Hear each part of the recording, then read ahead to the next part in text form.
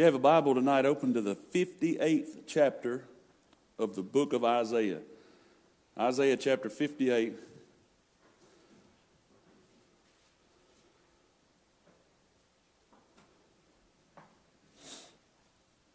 We'll look at one verse there tonight.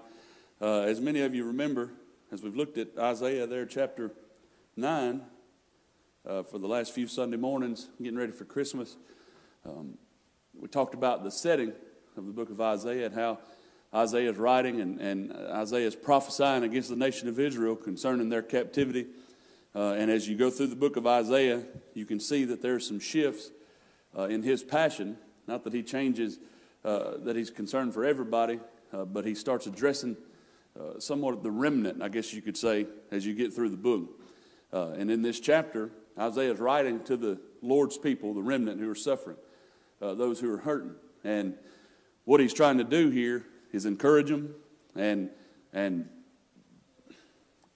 empower maybe would be the right word, but trying to build them up and edify them to endure through hardship, but also remembering that enduring through hardship does not mean that we take our foot off the pedal with ministry. And so what he's telling them and encouraging them is that even in trial and even in suffering, there's ministry. And what we've found is there's never been more churches started in the United States of America than during the Great Depression. What we find is a lot of times suffering gives way to great things. A lot of times it's suffering that gets us in a place where we can listen and where we can be blessed and where we can be used. And so it's an incredible thing at how God doesn't intend for us or want us or take pleasure in our suffering, but because of sin and because of our fallen nature, we're going to suffer. And it just so happens that the Bible says that God can work together good to anything. To anybody that loves God and called according to his purpose, that he can work all things together for good. And so he can bring, even out of sorrow, he can bring good stuff.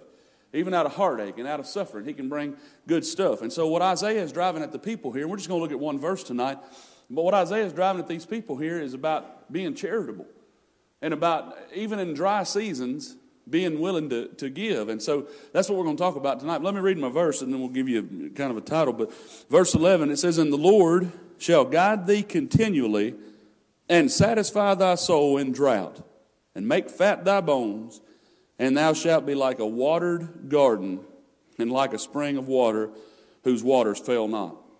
Father, bless this word tonight. Have your way in Jesus' name. Amen. God's word to those who live to give. And I'm not just talking about financial giving and padding people's pockets and things like that. And though that's a blessing. But having that heart of generosity where it's not necessarily a monetary thing, even though it might be money. The thought of giving is just a part of that life and a part of that person. And what he's telling these people is that even during this dry season, even in the seasons of life that it's not easy to give, even in the seasons of life it's not easy to minister, even in the seasons of life it's not easy to pour out blessings on people, he says keep pouring and keep doing and keep giving and keep going, because God's going to bless you for it. And you find that in those times it seems like God will bless you the most is when you had the least to give and you gave it. When you had the least amount of effort or whatever it could be. I mean, you ever put your hand to something that you knew you weren't qualified to do? That you knew you had no business doing? But somehow in the midst of all of it, the Lord still blessed? That's what you had to go back to Sibley with me to hear people talk about how they still can't believe. I don't go back to Sibley. I go every year and preach. And every year I go, everybody comes up, and I have a dozen people, and sometimes the same ones that can forget they've been saying it for 15 years. As I still just can't believe you're a preacher. Like, well, believe it, I'm here, right? Here I am, got the boots to show it. Come on. And so, beautiful are the feet of those that preach the gospel, especially tonight. Can I get a witness in here? Amen. And so, when you think about that, you realize that it's not necessarily about our qualification. And it's not necessarily about our supply. And it's not necessarily about what we bring to the table. It's a spiritual matter concerning the heart of man and the mind of God, and that is whether or not we're willing to sacrifice. Whether or not we're willing to look at a situation and see how we can be a blessing. Because it's real easy for me to look at a situation and see how I can't be a blessing. And I ain't got no business with that, right? It's easy for me to look and say, they're going to be all right. They'll have to work it out. Surely God will send somebody, right? And be praying for God to provide. Well, in this case, what Isaiah is saying is that even though you're hurting and even though you're suffering, remember that God sent you to be the people of God. God sent you to be his chosen people. God sent you to do the work that God's called you to do. So a few things in that one verse that we'll notice tonight, somewhat of a devotional thought for our message, but I hope it'll be a blessing to you. I want you to see, first of all, the guiding hand of God. As he makes this statement, opening the thing, that the Lord shall guide thee continually. There's something about, and I can say this sincerely. I can say this with all sincerity. The more willing you are to be sensitive to the leadership of the Lord, the more you're going to hear from him. And the more you're going to see him work. The more that you're willing to say, all right, I'll do it. Even though you might not be qualified, you might not be prepared, you might not have the pockets to get it done. The more that you are willing to listen and look to every situation and realize that maybe that's something I can be a blessing in. Maybe that's somewhere that I can help. Maybe that's somewhere that I could live. The more you do stuff like that, the more you're going to see God show up in situations and bless your socks off and help you in so many ways. And you do not understand. And I know a little bit of money sometimes doesn't necessarily help people. It doesn't do a whole lot for people, even though the gesture is usually more than the actual financial donation that means something to somebody. To be able to know that somebody loved them enough to try. Loved them enough to care for them. I had a guy that sent for me the other day. He asked me if I'd come visit him. I went the next day and spent a little over an hour with him just visiting. And when I left, he let me know how much it meant to him. And it basically was he wanted to see if I would come or not. And it didn't matter what we talked about or what we did. It was whether or not I was willing to show up. And the fact of the matter is everything in ministry is kind of like that. Is people out there today, there's a lot of questions and there's a lot of doubt and there's a lot of pushback. But the fact of the matter is you can override a whole bunch of bad heretical teaching that's messed people's minds up if you can get to their heart. You can bypass all that. People that are hurt, people that deny the gospel and deny the truth and deny the church, if they see the church in its ministry and they see the ministering hand of the people of God, it will wipe away. If the Bible says love will wash away a multitude of sin, it'll take away that edge that's on people, and they'll see something in you that's real. They'll see something in you that'll minister to those people. I talked to somebody one day and they were telling me about somebody that lived on the lake. And now they lived down the crookedest hollow you ever seen in your life, way around the other side of the lake. But they said something about, they had talked to him about going to church, and they said, we ain't never had a preacher come by our house. I said, what's their address? And so I went over there and drank coffee with them and visited with them for an hour. And it was just to show them that people love them. And the lady said that while I was there. She said, you're the first preacher ever come by our house. I said, well, I'll say this to the defense of every preacher in this community. You got to be coming here on purpose. This ain't somebody you just ride by and think, you know what, I'm going to stop in. I mean, y'all way down in here. I got lost twice getting down in there. Something about just going that extra mile and just loving people and just trying to help people and be a blessing to people in spite of the fact that they might not deserve it, in spite of the fact that you might not be able to do it. If you just make that effort, you'll see the guiding hand of God, and God will guide you into some stuff that you never believed. I've seen it in my own ministry. I've heard time and time again from people who've seen that very thing. And there's something to be said about continual guidance. Because there are some times that God might guide you in places you don't want to go. But you're going to need to go do that. There will also be some times in your ministry or your life or your walk with God, you're going to really need God to guide you. And it wouldn't hurt to already have that relationship established. It wouldn't hurt to have the GPS plugged in and programmed before you get lost, right? In our relationship with God, seeking that guidance from the Lord, if we're willing to be guided by the Lord in the times that we don't think we need it, then we're sure going to have him there in the times that we do. And we can trust that that's going to be there, and we don't have to worry about that. I love that he says that, and the Lord shall continually guide thee, and listen, satisfy thy soul.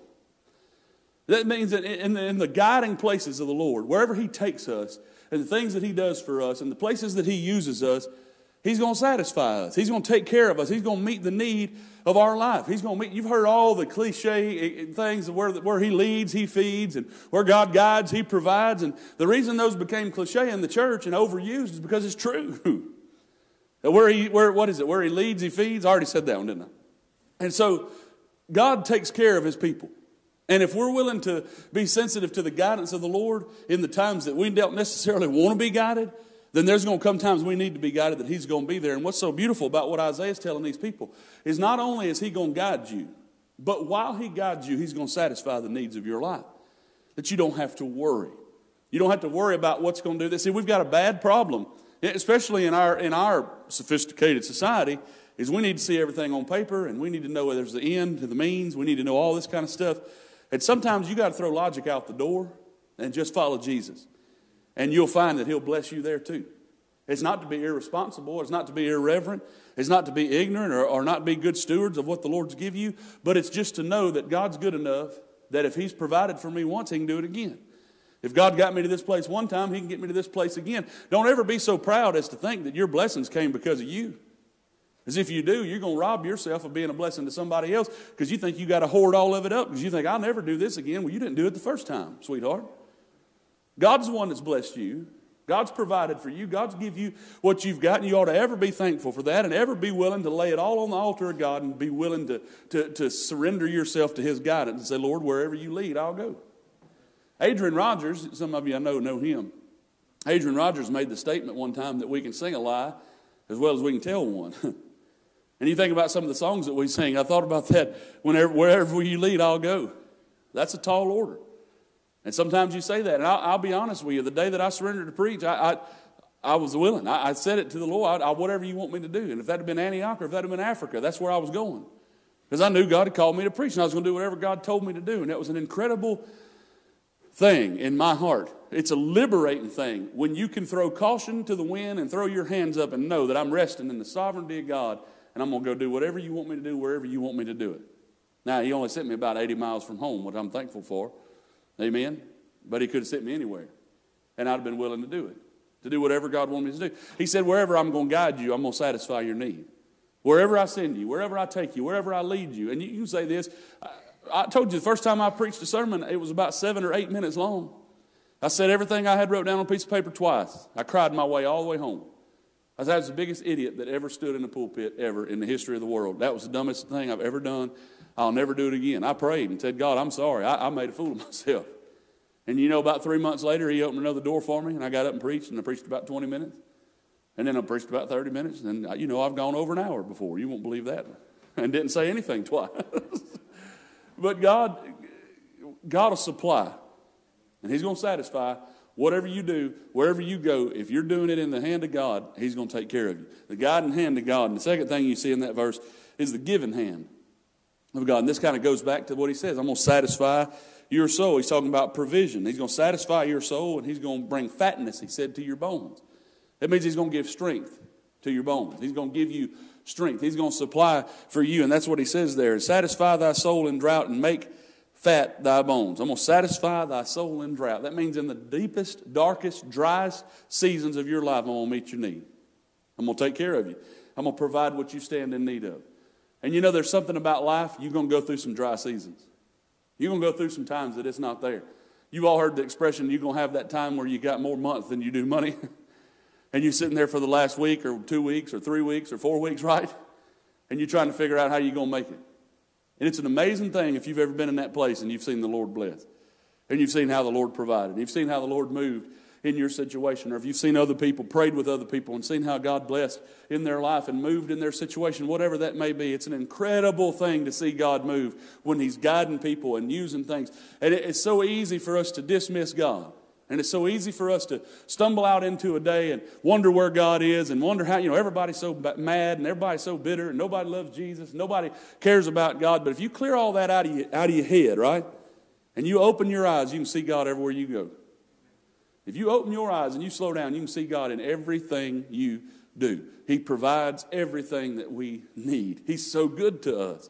And what Isaiah is trying to drive to these people is that in the dry season, don't quit serving. Don't quit ministering. Don't quit giving. Don't quit doing. Don't quit doing what I've put you here and God's called you here to do. You've got to trust that even in suffering, even in bondage, even in captivity, that God had a plan.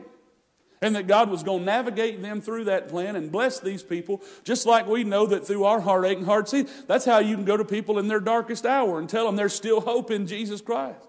Because God can guide you through that, and God can bless you and give you what you need and give you the blessings that you stand in need of in order to navigate you through whatever the dark situation or drought in your life may be. God's word to those who live to give, he talks about that guiding hand, that giving hand of God, as he says there, that God's going to satisfy the need of our soul. He's going to make fat thy bones, and he's going to do it in drought. And then the third thing I want you to see tonight is the generational hand of God. One of the things that we've got to always process and remember is God doesn't bless you just to bless you. God doesn't bless a church just to bless the church. If God blesses the church, He wants to bless through the church. If God gives you a blessing, He wants to bless through that blessing. He doesn't want to just, and when you talk about, I've heard them use this, that reason I use this word, generational hand of God. I've heard people say, I remember when Drew Brees, the quarterback for the Saints, anybody? Who should not have been on the sideline today apparently, but Drew Brees got hurt before his rookie contract ran out. So he didn't get the big contract on the payday like everybody does on their first big contract.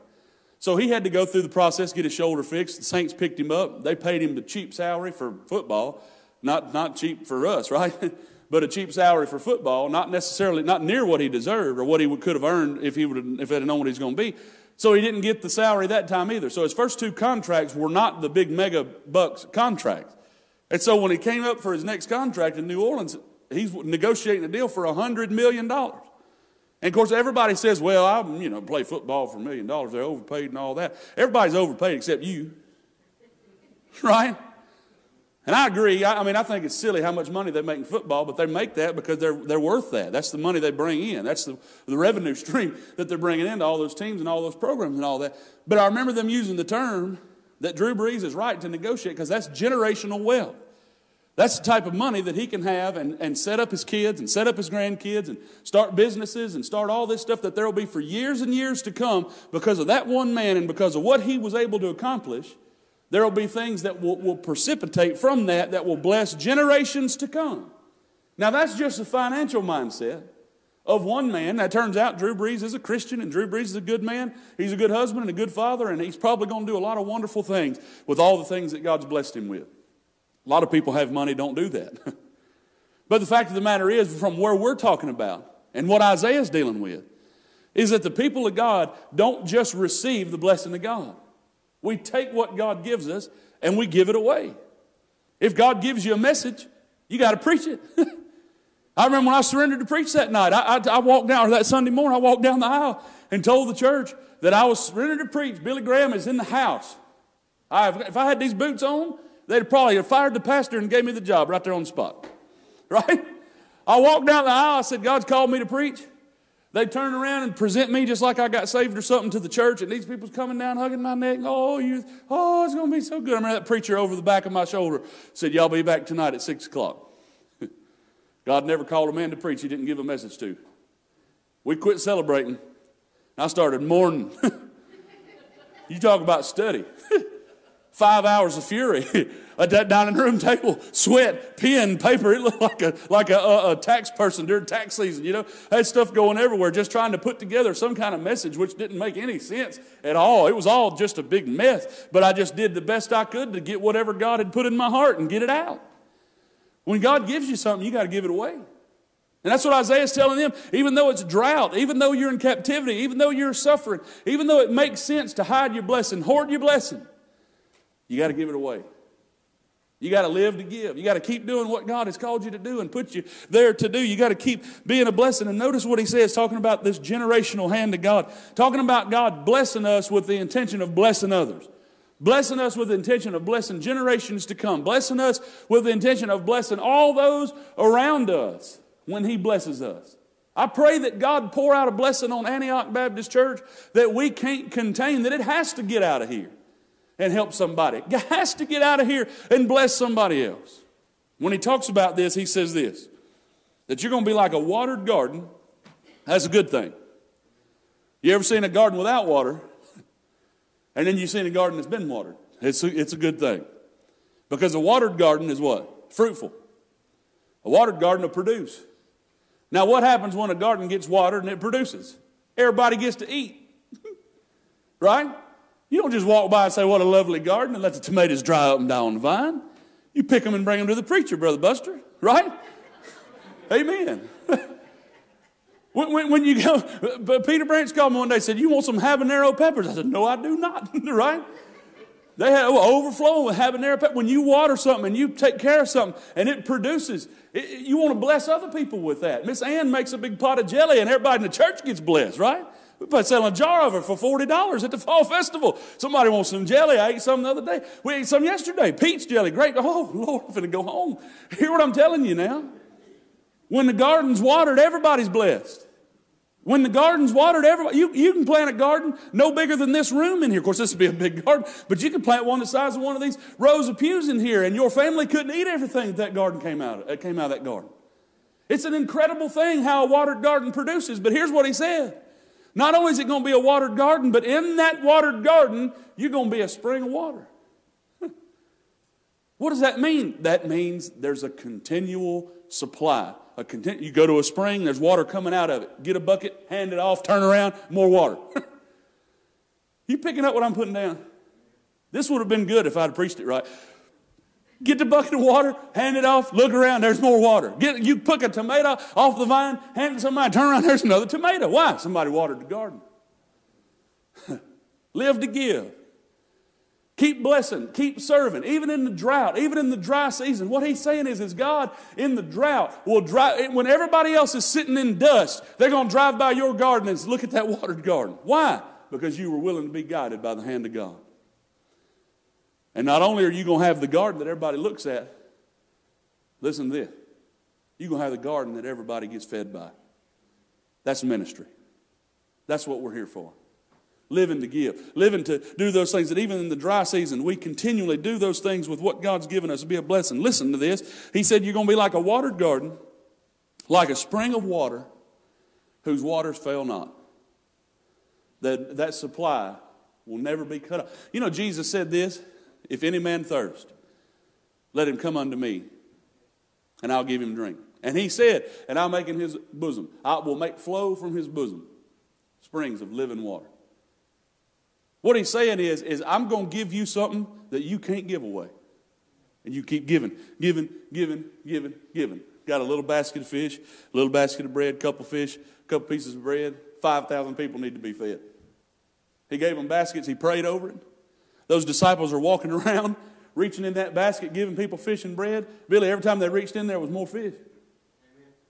Every time they now I know the boy didn't have but a couple pieces of fish, a couple pieces of bread. I didn't give a couple of that away. I reached back, there's more fish, there's more bread. The biggest tragedy of the day would have been if they'd have gave away the number the boy brought to the table and said, that's it. But they kept reaching back in the basket.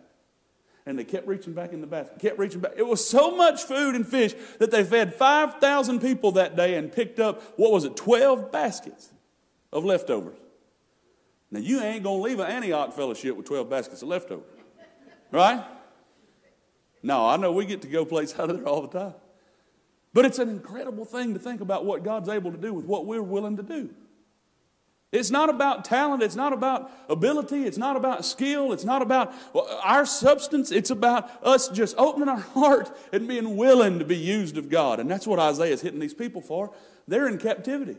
They're not able to work and make. They're basically slaves. They're not able to go work and make big money. They're not able to have great possession. They have been robbed of everything God had ever given them. And Isaiah said, keep giving. Keep serving. Keep ministering. Because God's going to bless you in the drought. He's going to make you like a watered garden. He's going to bring through you springs of water. And that supply of water is never going to fail. That's the kind of thing put a little pep in your step. That and white cowboy boots. 2 Corinthians 9:7, Paul said, every man according as he purposes in his heart. I love that because he didn't say every man according as he has provision in his wallet. But he said according as he has purpose in his heart. He said, let him give. Not grudgingly, not of necessity, for God loveth a cheerful giver. Now, I heard about a church. I pick around. I talk about black church. I've got black preacher friends. I don't ever mean that irreverent or racial or anything like that. I mean, I love black folks and black churches. I enjoy going to them, really. The time or two that I've been. Went to a black funeral one time. We had revival for 3 hours. But anyhow, I heard a story one time about a church that had their deacons. People that signed up to tithe had to make, when they joined the church, they had to fill out paperwork, said how much they made and how much their tithe was going to be. And if they didn't get their tithe, they sent the deacons to their house to collect their tithe. Now that sounds like a good idea. Except that's not biblical giving. Because if you got to go shake people down for their tithe, they're not going to be blessed for giving it, and you're not going to be blessed with it. You're just going to get a handful of money. You can't do nothing with that. God doesn't love somebody that gives out a grudge. You knock on the door and think, oh, Lord, it's the deacons. Here they come. Right? God blesses a cheerful giver. He said he loves them. God loveth a cheerful giver, one that's excited. I love the stories about churches that when they say, all right, it's time to take up the offering. I love Miss Wanda's piano playing. I love to hear her play the piano. I love the way she plays the piano. And I thank God that when we take up the offering, she don't play funeral songs. Amen? If she plays something that makes me feel like I'm at church. We'll sing about the blood. She'll play Victory in Jesus. I mean, just it's always something wonderful. I mean, I love that kind of music. That's the way it ought to be. I love the churches I've heard about that when they said, all right, it's time to take up the morning offering, people shout and clap and say, praise the Lord, because it's an opportunity to give. If you really think God gave you 100%, that 10% is not going to mean anything to you. You know that's God's. If you really think God gave you 7 days to live, giving him one back is not a whole lot to ask. And apparently it is for a lot of folks. Those are the ones who I wonder if they believe he really gave it to them. But for those of you who are faithful to church, you know what I mean when I say Sunday's not asking a whole lot for people that he gave every breath to, right? For us to carve out a few hours on a Sunday and come up here and worship him. And what a privilege it is. And when you think about the very character of God, of all the things we can do, there's nothing more Christ-like than giving. And again, I ain't just talking about money. I'm talking about just giving time, effort, anything. Because money is just a part of that when you give yourself to be whatever it is. If you live to give, you'll give whatever that might be. You're never more like Jesus than when you're giving. John 3:16 is a picture of that, of what for God so loved the world that he gave. He gave. And he didn't just give a tithe. He gave the best thing he had to give. He gave his son so that we could have life, never perish, and we can sit here tonight and worship him. So I'm going to read the verse one more time. The Lord shall guide thee continually and satisfy thy soul in drought and make fat thy bones, and thou shalt be like a watered garden and like a spring of water whose waters fail not. Live to give. Father, we love you. We thank you tonight that we got to come to church. And God, I pray you take this message and bless it to our heart. And as we close out this year, I ask you, Lord, help us to go toward and embrace what lies ahead of us with an attitude of ministry. God, that whatever it is, if we can give a helping hand, if we can give, Lord, just a kind comment to somebody that's in need. Lord, if we can be a blessing to them financially, if we can be a blessing to them, Lord, by just loving on them, praying for them, helping them, cooking them a meal, whatever it might be. I pray, God, that you'd help us to just embrace the ministry, whatever it is, however, wherever, that we can be a blessing to people because you have been more than a blessing to us.